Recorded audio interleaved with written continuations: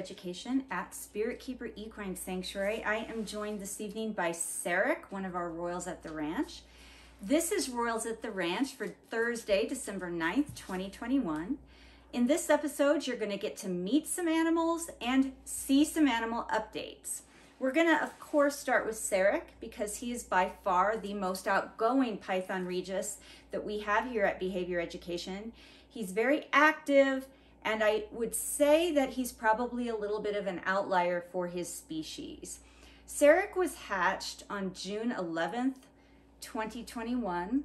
I got him from CMM Constrictors, and he arrived here at just 3.5 weeks old. And he is part of a behavior program where I am starting very, very, very young Python Regis with lots of environmental stimulation, with training from their first feeding, and with very, very environmentally complex habitats right from the get-go. And I'm seeing how they respond to that. And Sarek has responded extremely well. If you want a very well-adjusted Python Regis, Royal Python as a family pet who is going to be awake at times other than just the middle of the night, who is going to be visible a lot of the time, who isn't going to hide very often, who is going to tolerate a lot of interaction from people, who is curious and outgoing and bold for his species. I see him more than any of our Python Regis. He is just comfortable and relaxed with our home, with me, with the activities here. And in fact, it's very difficult to keep him contained within his habitat because if he is awake, he wants out. If he's not resting, if he's not in an ecdysis cycle, if he's not asleep, when he's awake, he wants out of his enclosure. And he's awake far more than many of our other Python Regis. So I know that you've seen Sarek in other videos, and he's been here 5 months now. I'm just really, really pleased with him. I also am very partial to dark colored animals. I like black animals and brown animals, and I think that his color is just gorgeous. And he is a blackhead leopard black pastel. But as far as my little experiment goes, in regard to getting them extremely young, exposing them to a lot of environmental complexity, cognitive stimulation, and training from the beginning, he's just responded in an outstanding way to all of that and done very, very, very well.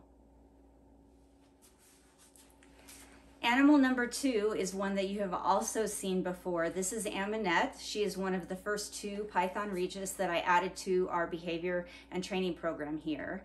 And Amunet was hatched on September 12th, 2019 and arrived here March 24th, 2020. So she was 6 months old when she arrived here, and her beginnings here were very different than Sarek's. She was started out very hands-off. She started out in a tub similar to the one she was at her breeders, and that didn't last very long. If you followed the beginning episodes of her story and a Moon story, you know that that was part of the experiment I was running, to see if they seemed to have a preference when given the choice between a tub and an environmentally complex habitat, which both of them ultimately chose to spend all of their time in the habitat and not in the tub.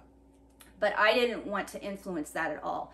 So she spent her first couple, 2 or 3 days in a tub similar to the one at her breeders. She was exhibiting so many stereotypies and so much fear, anxiety, and distress in that situation that I put her in a larger tub that had a clear front with just a slightly more environmental stimulation, and she immediately turned around in her behavior. The stereotypies stopped and she was comfortable and relaxed in that setting. And then after a few more weeks, I gave her the choice by putting the tub inside the habitat of her being in the tub or being in the habitat. And as it turned out, she spent all her time in the habitat at large, and she used her tub to use the bathroom in. She used it as a toilet area, and she would also shed in there. But otherwise, she used the hides and the heat and the water and the climbing stuff and the little fake plants and everything in her pseudo-naturalistic habitat versus the tub. but her beginnings were very different than Sarek's, where with Sarek, I have deliberately from day one exposed him to choice-based handling, to stimulation, to complexity in a very hands-on and active manner. I've done a lot of active habituation with him, and I allowed Amunet to passively habituate to activities here. In other words, I set her up into an environment where she had lots of choices, and I just let her be, and I made observations in a journal as to what choices she made. So I was not doing any kind of deliberate handling. I was doing target training during her feeds, but it was just as a signal that she was going to eat. I wasn't asking her to do any behaviors, follow the target or shift or anything like that. The target for her was just as a signal that she was going to eat. So receiving her food reinforcer wasn't contingent on any other behavior. And now we're in 2021 and she is just over 2 years old, and she does have a much, much different personality than Sarek. She has just in the last 3 weeks started wanting out of her enclosure more, and that's something that's new. Rarely has she asked to come out of her enclosure. She is often visible in the middle of the night, but she doesn't always come to the door and want out. She'll come to the door a lot and look out and sit there. And if I open the door, she'll often sit at the threshold and look out and tongue flick. But rarely has she ever come out. Maybe once every other month or something, she would come out and explore around the room. But now the last 2 or 3 weeks, she has been asking to come out very frequently. And when I say very frequently, I mean several times a week. And she asked to come out tonight. Just now when I went to check on her, she was actually out of her enclosure in the room on the floor climbing around. And I was able to pick her up and bring her in here. If I take her back into her room and I set her down, it will only take her a few seconds to start exploring that room and crawling around, because after 2 years, she's very, very familiar with it and she is comfortable and relaxed in there. So here are 2 of our Python Regis for you. Here is Sarek, who's only about 6 months old and was 3.5 weeks old when he got here, exposed to a ton of cognitive stimulation and environmentally complex situations from day one on his arrival here. And here is Amunet, who is just over 2 years old. She arrived here at 6 months old, and she had been living in a rack with just a water dish, and I think that was it, just in a rack with a water dish and paper for substrate. And then I started her very hands-off. I just set her up in situations with choices, and I monitored her behavior and journaled her behavior. So I wasn't actively trying to habituate her to anything. I just gave her tons and tons of choices and opportunities, and I observed what she chose to do. And so now we're a couple of years later, and here she is. She's very beautiful. She is becoming more outgoing now that that experiment's over, and I am allowing her pretty much to come out whenever she wants, and I'm now starting to habituate her to more handling and more activities, and I'm asking her to target now in other places other than just to feed her in her enclosure. So I'm asking her to target out of her enclosure, and then on those occasions when she's come out on her own, I'm doing a target training session when she's out and feeding her when she's outside of her enclosure. And that actually ultimately encourages them to come out more, because they know that they can leave their habitat and go search for food and oftentimes get the desired reward, which is to find a meal. And she's I think just a normal piebald. I mean, she is a piebald royal, obviously, but I don't know what her other genetics are. I think it's just normal piebald. Very pretty. This is my mom's favorite snake that we have because she loves, loves, loves the way that she looks. Okay, so I've come into one of our snake rooms and I've put Amunet. I didn't put her here actually, I just held her near this activity tree, which she has been on before, and she chose to climb onto the activity tree. So she is on the second level down from the top of the activity station. And as I said, she is familiar with this since she's been more active the last 3 weeks and wanted to come out. She's been on this station a few times, and she has done a target training exercise and eaten on this station twice. Now, Sarek I gave him the same opportunity to climb onto the station, and he chose to stay on my hand. Sarek oftentimes chooses to just hang out with me, and I'm under no disillusion that he loves me or that he just thinks I'm the most wonderful companion in the world. As I said, he was only 3.5 weeks old when he got here, and I started active habituation to training, to environmental enrichment, and to handling from day one. Not flooding him. I still did all that choice-based, but he was so young, he hardly knew anything else. And now he's so familiar with me, with my scent, with my body feel, with my body temperature, with everything about me, that I'm sure he views me as something familiar, as something he knows is safe. And I'm a human being, you know, I'm about 5'6", and I'm something that is safe and comfortable for him to climb around on. And so oftentimes, even if he's loose and I'm sitting somewhere working, he will come over to me and he'll just start climbing on me. He'll climb on my arms and legs. He'll climb on my head. He'll climb on my eyeglasses. He just uses me as an activity station. And so when I brought him in here and offered to put him onto the activity station, you know, he wasn't interested. He climbed towards my face instead of climbing to the activity station. And then down here, several levels down, we have a snake that I think you've been introduced to just in photographs or maybe some videos of her in or near her enclosure. There is an activity area next to her enclosure. That's one of those leafy trees we have. But this is Romana, very similar in appearance to Sarek. She's a blackhead black pastel. She came from Chris Dobbs Reptiles. She's actually fairly outgoing too. She voluntarily comes out of her enclosure quite a bit.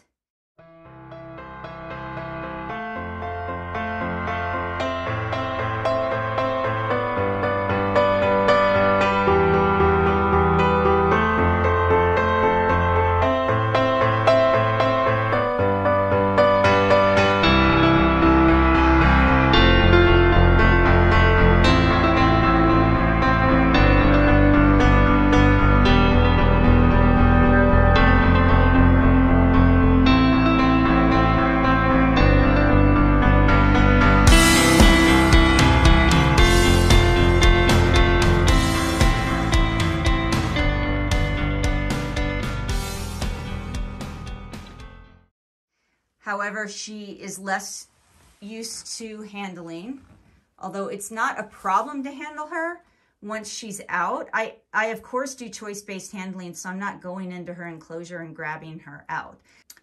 She's doing very well with target training, and she does come out of her enclosure several times a week, and she climbs around the activity area that's adjacent to her enclosure.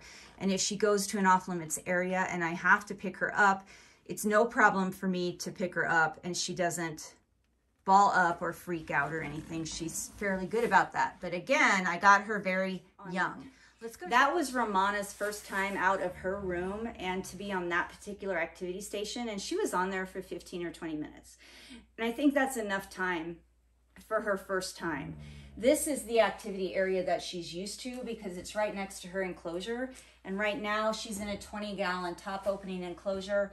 And that has been no problem whatsoever for choice-based handling or target training or anything of that nature. And she does not want to go back. You do not want to go back. Okay. She doesn't want to go back. And as you can see, Sarek didn't want to use any activity areas. He is climbing on me. Romana was hatched on July 7th, 2021 at Chris Dobbs Reptiles. And she arrived here at just 10 weeks old. You're looking at two snakes here who arrived under 3 months old versus Amunet, who was a little over 6 months old when she arrived here. Just like with Sarek, as soon as Romana arrived here, she was put into an environment with cognitive complexity, started training with her first feed, lots of environmental enrichment opportunities outside of her habitat if she chooses. I started actively habituating her right away to choice-based handling. She was about 10 weeks old when she arrived here, and I took an active role without flooding her to getting her used to life with a family. And as you can see with her behavior, she's doing very, very well. There are several possibilities going on here. Of course, all sorts of things play a role in your snake's ultimate temperament and personality. Some of it is the innate temperament they were born with, which is going to be due to genetics, epigenetics, how their parents were. And then some of it is going to be due to the environment that they were in prior to arriving with your family. And then part of it, honestly, is going to be how old were they when they arrived with your family? How much time did they spend in the old environment versus how much time have they been with you? And I was lucky enough to get a group to study behavior with that were all under 11 weeks old. And I started them immediately with choice-based handling, active habituation to touch and handling, target training, lots of environmental complexity, mental stimulation, just to see how they would respond. And they've all responded fantastically. If you want a snake that is fairly interactive and a great family member and doesn't hide as much as the typical Royal. And when I say the typical Royal, the ones that I had interacted with prior to these, I had gotten when they were much older. So 6 months old Amunet was, and then I kind of left her alone to settle in, and I was doing some other behavior observations with her. She's just not as outgoing as these guys.